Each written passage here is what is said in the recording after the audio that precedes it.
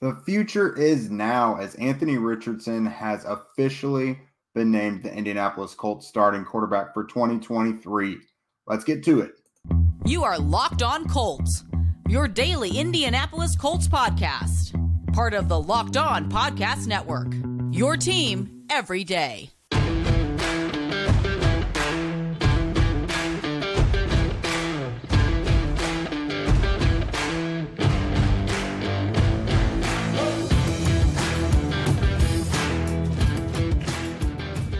All right. Thanks for tuning in and making us your first listen of the day. This is your daily podcast covering your Indianapolis Colts, part of the Locked On Podcast Network, your team every day. I am Jake Arthur of horseshoehuddle.com, riding solo today, but a big show. A lot of good things to focus on today. We're going to tackle Anthony Richardson officially being announced as the Colts QB1 for 2023. Head coach Shane Steichen announced that today. I'll also go over my notes from day 11 of Colts training camp because, there was a practice today. And then last, we'll just open up the floor to you guys for questions like we normally do following any practice day. So, of course, let's discuss this Anthony Richardson thing. I think everyone is mostly positive on this. There's a silent sect of Twitter and things that might be pretty pro Gardner Minshew. But not to toot my own horn, but as someone who has watched every single snap he's taken in training camp so far in the preseason, I think it was time. I think this was only inevitable at this point. It felt like a waste of time to keep giving Gardner Minshew the first team reps when there wasn't some big difference in production from them. In fact, Anthony Richardson has moved the offense a bit better from what I would say. It broadens the playbook quite a bit from what Shane Steichen can do. You've been hearing us, especially Zach, chirp for months about maximizing Shane Steichen's playbook. You've got to have that mobile quarterback. You've got to have a guy with the arm that can make all the throws. And Anthony has really shown himself to do that. Something I've been particularly impressed with, you can look at a few practices now in the preseason game where things weren't really scripted. Plays were being called per play, at the line of scrimmage during 11-on-11s and 7-on-7s. To me, that's when Anthony has honestly looked his best. We saw in the preseason game, he had that ugly interception, which pretty much there's fault to be shared between Anthony, Isaiah McKenzie, and Alec Pierce. Luckily, everyone involved, including Shane Steichen, kind of took credit for that interception. It wasn't really a bad throw. It's more of a poor decision and a lack of execution on everyone's part. Stuff like that is correctable. And we saw Anthony get better throughout that game. If not for some miscues around him, not that he was perfect throughout, but if not for some miscues around him, in his 3 drives, the Colts really should have scored about 10 points. They had 100 yards of offense in that first quarter. Things just looked really, really good with Anthony. And for the most part, that's really how it's been throughout training camp. With Gardner Minshew, you're really looking at a veteran quarterback that takes what the defense gives him. And most of that is within 5 to 10 yards of the line of scrimmage. It's a lot of dinking and dunking, not a lot of progressing down the field. Like everyone's seen kind of boring offenses run by game managing quarterbacks. And that's perfectly fine to get you by for a few games when your starter's hurt. But we were never going to see the full offense under Shane Steichen without Richardson being the guy. And we finally know that that's the case now. And Steichen has essentially said that, they've seen enough in their evaluation, especially after the game against Buffalo. The moment is not too big for him. There's a lot of different things they can throw at him. And even if he messes it up, he will correct it. Or, he's obsessed with getting better and getting everything down. So you've got a guy with all the physical talent in the world, but also an obsessive attitude about being better too. And like guys like that, you just have to get them on the field. And they've been saying from day one, literally since the night they drafted him, obviously 13 starts in college, but the only way to get those guys up to speed and develop them is to play them. So we know that's not really going to be an issue anymore. I also like the timing of this. We're obviously a few weeks out from week 1 of the regular season. they've pretty much installed the vast majority of the base offense, right? But now knowing who their starting quarterback is going to be, they can completely tailor it to Richardson. They don't have to get it ready for Gardner Minshew and then, oh yeah, we'll throw in these wrinkles as Anthony becomes the starter. No, they can fully implement the offense now. With that said, they're not going to throw everything at Anthony right away. Like they're still going to simplify things, and then as he masters those things, then they'll add more to his plate. That's been the plan all along, which is a really good plan. And yes, there's going to be growing pains. There's going to be bumps in the road, but I can almost promise you from what I've seen, the means justify the end. Like the potential for this offense to be really, really good, this has to happen at this time. It was just going to be wasted time. Otherwise, it was going to be Anthony not getting reps that he needed. Because mixing him in with the first and second team, yeah, he would get reps with like Michael Pittman and Alec Pearson, guys like that every other day. But if he's going to be the starter eventually, full-time, you need to get him as many reps with those guys as possible, especially with that offensive line as well, because these guys really need to learn how to block on the move and block for a guy that can get outside and buy time. That's really important. That was mentioned on the broadcast. We saw that against the Bills, some holding penalties and guys just not in the right spots as blockers because they're really not accustomed to blocking for a quarterback like that. So the blockers have to learn Anthony's tendencies all the same as well. So a couple more things to look at with this. How much playing time does Anthony get in these final two preseason games? The biggest X factor in all that is Wednesday and Thursday, the Colts have joint practices against the Chicago Bears, and then the two teams will have their preseason game at Lucas Oil Stadium on Saturday. So how much playing time does he get? As from a Colts perspective and really any NFL team, they really, really value these joint practices because it allows them to get a little more exotic. They don't have everything offensively and defensively in preseason games, as we know, is very vanilla. Not a lot of game planning and wrinkling going into it, but that is not necessarily the case in these joint practices. Coaches from both sides discuss what they would like to get out of it ahead of time. So that's going to be really good, especially for Anthony's development.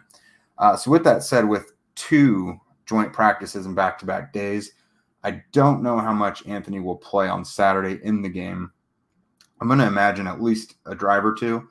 I don't know that it'll be a whole quarter like it was last week against the Bills, but I think you definitely want to get him at least a drive in each of these three games. So a drive or two, just, get him back in there, get him hit again, not hard, of course.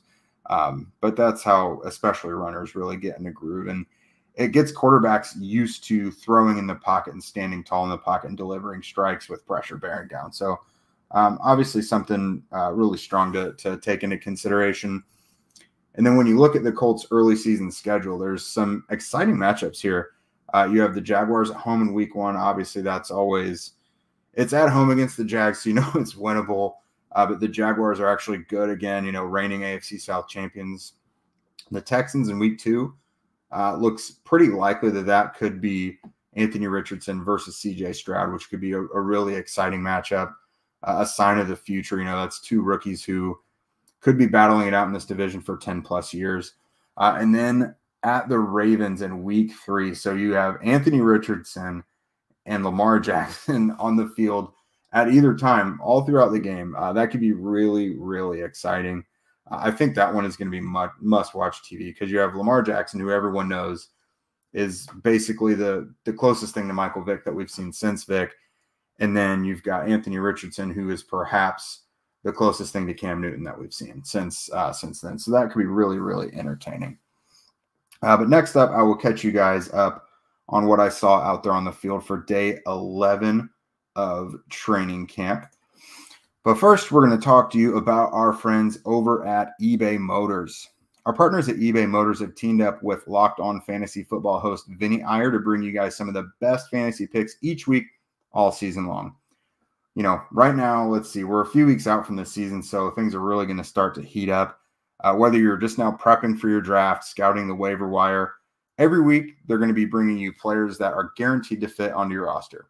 So with draft prep underway for the upcoming season, let's see who Vinny has picked out for us on this week's eBay Guaranteed Fit Fantasy Picks of the Week. If you're looking for a safe quarterback to take as a starter late after you wait on the position, then you can ride with the Seahawks' Geno Smith, who was the biggest surprise fantasy quarterback last season as he took over for Russell Wilson.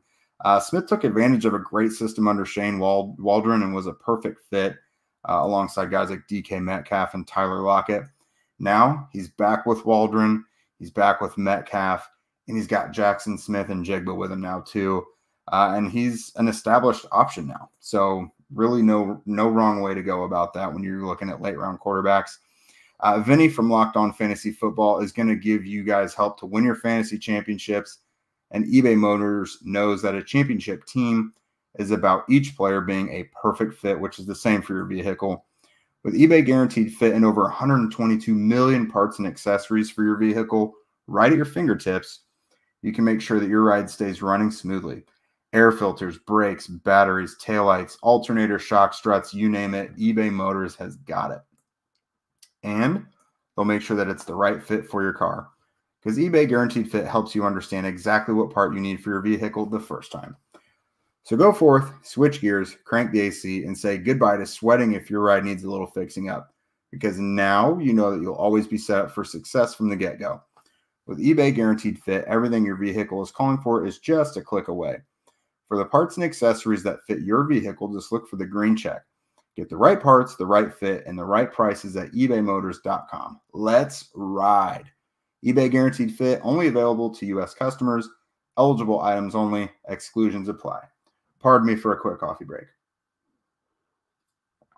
Okay, so everydayers, obviously, you know we've been tackling training camp post every practice. Training camp is almost up.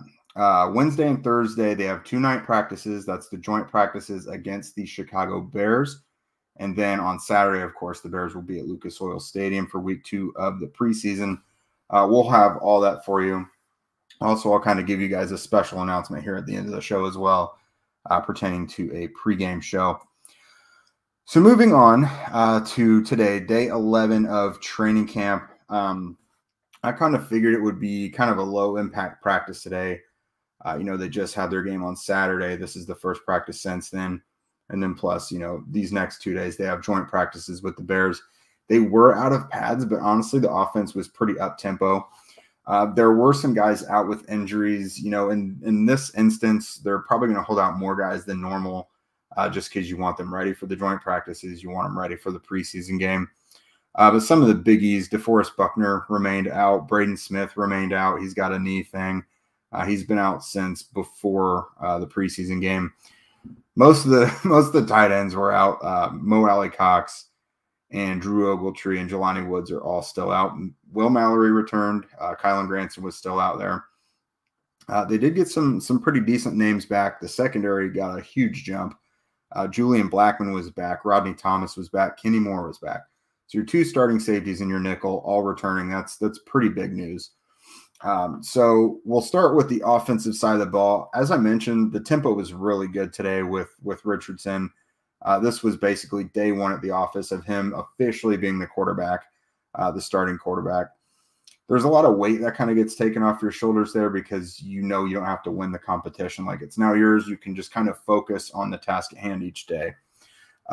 So all the plays were unscripted. Shane Steichen, was calling things in between plays, adjusting to what the defense was giving him. That obviously puts you in a more realistic game situation, like Richardson will be in. You guys have probably seen on Twitter already that Anthony Richardson and Alec Pierce had a nice touchdown connection. The Colts tweeted that out earlier from their account. It was about a 20-yard post route during 11-on-11s. I think it's kind of a sign of things to come. Richardson has been looking Pierce's way a lot downfield lately, and I just think they're getting some real growing chemistry. We've talked about on here, Michael Pittman is probably still going to lead the team in receptions, and that's been evident because Richardson looks his way around the sticks and those intermediate shots a lot. But I really wouldn't be surprised if Pierce leads in receiving yards and touchdowns.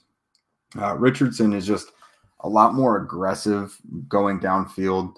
And it seems like he looks Pierce's way downfield, like for touchdown shots, at least once each practice. And lightning has struck a few times so far. So that's definitely one to keep an eye on. Josh Downs was with the first unit today as the slot receiver. Through pretty much every practice up to now, it's been Isaiah McKenzie has been like the primary slot receiver with the first team. It was Josh Downs today. I thought he had a really good game on Saturday against the Bills. 2 catches, 29 yards. But he didn't just look like the typical chain-moving slot receiver. He did have one little quick shot, but the other one was a chunk play downfield. So I think that's something good that they did. Now, I asked Shane Steichen after practice if, Richardson being injected in the first team, Josh Downs being with the first team, if that was rewarding their performances for Saturday or if it was just, part of the rotation. And Richardson obviously already addressed he's the new starting quarterback, but Downs, he said it's just part of a rotation, which there really hasn't been a rotation that much to this point. So we'll see. I don't think it's too ironic that Josh Downs goes into the first unit on the same day that Richardson begins as the team's starting quarterback. So we'll keep an eye on that. I've been ready for Downs to be the starting slot for a little bit now because it just looks different. It looks smoother and it looks more effective than when McKenzie's not in there. It's nothing against McKenzie. I just think Downs really, really looks the part. And McKenzie is a great 4th or 5th option to have in the receiving game. So we'll keep an eye on that one as well. On the defensive side of the ball, it's pretty evident Gus Bradley and Nate Ollie are trying to figure out what they've got on the defensive line outside of your starting 4. There was a lot of guys rotating in and out today. Jannard Avery was coming in a lot. Dayo Dangbo and Tyquan Lewis were moved around a bit, put inside. With DeForest Buckner being out, it's really given them an opportunity to kind of mess with things a little bit. So we've seen pretty much everybody line up alongside Grover Stewart. Taven Bryan has been a common fixture lately. McTelvin Agim has been the best one. For my money, he should be the 3rd defensive tackle. He's looked the best in camp. Adatome Adebore has been out there as well. They're just they're getting everybody involved. Eric Johnson. There really was no pattern to it today. Just guys were flying in and out. So they're still kind of trying to figure that out. No clue how many they're eventually going to keep. They're at least giving everybody a shot to run with the ones to see how it looks. And then in the secondary, with Julian Blackman coming back, who's been out all of training camp with a hamstring injury, and Rodney Thomas coming back after missing a few practices with a toe, they both appear to be on pitch counts today because Nick Cross continued to get some reps in there with Julian and then with Rodney, but they all 3 weren't out there simultaneously. So do they want to keep getting Nick Cross involved even with everybody healthy? I definitely think so. As much as this seemed to be, keeping those guys who have been banged up on a pitch count, I definitely think it could be something that's a sign of things to come. They've just got to get Cross involved. They've said the same thing about EJ Speed. He's pretty much relegated to the Sam Auto role now that Shaquille Leonard is back. But he's just a playmaker, and they want to get him out there because they don't run a lot of 3 linebacker sets, which is the base defense. They, of course, are not going to run a lot of 3 safety sets. There's things they can do to get exotic and what they want to do in passing situations and running situations, what have you. They'll figure it out. But yeah, moving on, I'm going to take some of your guys' questions. So if you've got some, go ahead and let those fly in, and then we will wrap things up here in a few. Okay, so we'll go ahead and start here with Kevin Hester. I said, do you think the playbook will open up a bit more for this next preseason game against the Bears? So the quick answer is for the game, no.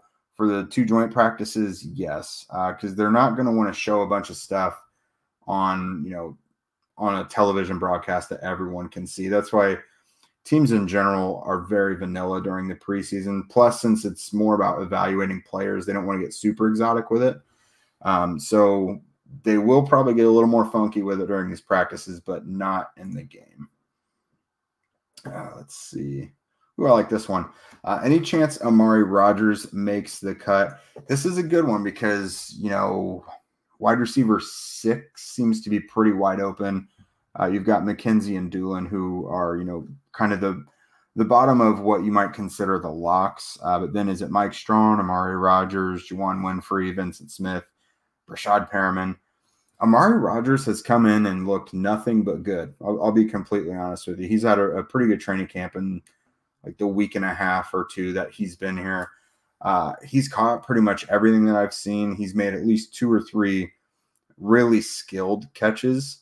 I think as long as you maybe keep him as a depth receiver and special teams guy and you're not relying on him as a return specialist, that's probably when he's safest, because the biggest issues he's had in the NFL are fumbles on the kick and punt teams. So if you keep him out of that role and just as a depth receiver and like special teams coverage guy, I think that's probably a better way to go for him. But he's looked good so far. He's earned it. And then Colton Shipley, why was Richardson named the starter now when Shane was non-committal after the Bills? Just to kind of put it plainly, they always, you can't ask coaches super specific things right after games because they have to always review the film and everything. Plus, when there's like a big change like this where you're naming a starting quarterback, you have to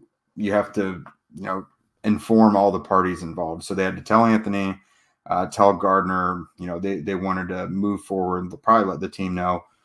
So they probably just were not prepared to make a decision yet. Also, Anthony has had like 3, including the game, he's had like 3 or 4 practices where he's been the first team quarterback. If he would have come out there Wednesday and been with the first team, the very first question we would have asked Shane after was, is Anthony your starting quarterback? After having seen so many first team reps consecutively, he would have had to answer that question again. So I think they were also just kind of getting that out of the way. Let's see. Techno Gamer, one of the everydayers, thank you. Who do you think is going to benefit the most from the joint practices, and which players on the Bears or the Eagles would help the most with that? So just from the past few years, some of the biggest jumps I've noticed in joint practices are from the offensive and defensive linemen. It was very telling last year when the Lions came into town. Their defensive line just dominated the Colts offensive line up front, and you could see issues with the offensive line throughout camp leading up to that, but it was kind of let's wait till the preseason, let's wait till the joint practices, and they're going against a different team. And then a different team came in and just whooped them. I don't have those same concerns this year. I think the Colts offensive line is going to be a bit steadier. Not that they won't have their leaks occasionally, but like everyone seems to say, I think it's going to look closer to 2021 than 2022. So the offensive and defensive lines is definitely what I'm going to be keeping an eye on there. We've also seen some depth defensive linemen that have really, really stepped up, especially in one-on-ones. Like there was that depth defensive tackle. I of course can't remember his name now, but Eric Johnson really seemed to turn a corner last summer as well. So I think we'll finally start to get some definition in the depth of the defensive line with these drills here. Let's see what else we got. Ooh, so I kind of touched on this already, but is Alec Pierce the wide receiver 1 on this team? So I'm going to say that things are getting – I'm not going to say Pierce is number 1. I think it's still Pittman. I think he's the top target. But I think it's getting closer. Like the last couple of years, it's been Michael Pittman is the wide receiver 1 and everybody else way down here.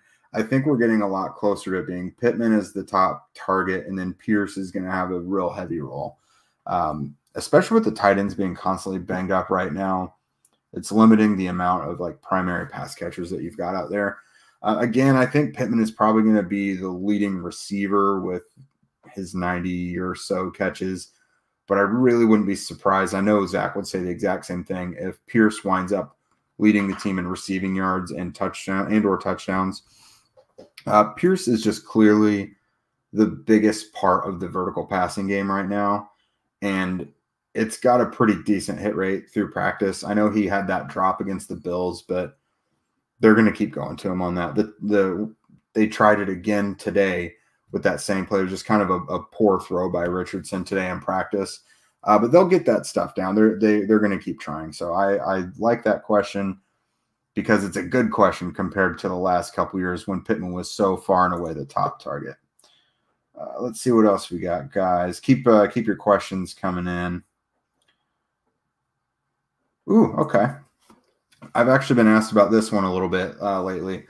Justin Draper. Arlington Hambright was one of the highest graded offensive linemen from the preseason game. Any chance they would look at him at guard? Okay. So the reason he's been the second team left tackle throughout camp with the exception of like the first or second day. He actually started out as the second team left guard initially, and Jake Witt was the left tackle. Jake Witt suffered a hip injury that landed him on IR, and ever since, Hambright has been the second team left tackle. I think they'll continue to the plan will be for him to come into the season as long as he makes it, which I think he will. I think he'll be the second team left tackle going into the season, but he'll be an option to play at guard if they need it. I still definitely think they're trying to figure things out there. They've cross-trained Danny Pinter and Wesley French at center and guard like almost every other day.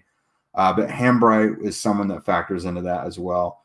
Those are three depth offensive linemen that I think probably have the best chance to make it so far. Obviously, Blake Freeland as well. That one seems like kind of a layup. But Hambright's a name that is not mentioned a lot, but I don't want to say he's a shoo-in for the roster, but I think he's got a really, really good shot at it. I've talked to people who I think know ball pretty well as well, and they seem to think so too. So he's put out some good preseason tape. He's looked good in camp. The Colts obviously have liked him enough to be the second team left tackle throughout. Because, I mean, if, God forbid, something happens to Bernard Ryman, is it Hambright that comes out there? It just might be. We'll see. So I think that is it for us today, everybody. Thank you very much for coming in and hearing me yak at you for a while. So everydayers, of course, remember joint practices Wednesday and Thursday. Zach and I will be with you, even at nighttime, late at night, coming at you to tell you all about that and let you know how things went. I will be out there. I'll put out some videos of coaches and players speaking after as well. And then there's the game on Saturday. That's an evening game. Something pretty exciting that's come up for this season. So before every home game there near Lucas Oil Stadium, if you guys have been to the bar Nevermore at Union Station, I'm actually going to be hosting a pregame show there before every home game. It'll be usually 2 hours to 1 hour before the game. So I have the chance to wrap up and get to the stadium. And for all of you that'll go to the games as well. But it's going to be a really fun thing. They've got, if you go buy a ticket, it'll cover all you can eat buffet, an open bar. They've got a ton of games there. They've got a really, really cool setup. Back when I was bar hopping, when I was in my younger 20s, I wish this place was open because I would have been going there all the time. If you haven't been to Nevermore yet, check it out. Go there, but definitely go and hang out with me before every home game throughout the season. That starts this Saturday. So I'll link all that stuff into the show notes and everything. So please definitely check that out. You won't regret it. It's going to be an awesome time. I'm really looking forward to it. Other than that, if you guys don't already, follow at Locked On Colts, at Jake Arthur NFL, and at Zach Hicks 2 on Twitter. Also, be sure to subscribe to Locked On Colts on YouTube and wherever you listen to podcasts. We love your ratings and reviews as well. Our latest one was not a nice one, so if you guys want to go in there and flush it out with maximum star reviews and leave us nice comments, we would love that out. Love that because the good's always got to outweigh the bad, right? But with that, we will see you guys after tomorrow's joint practice with the Chicago Bears.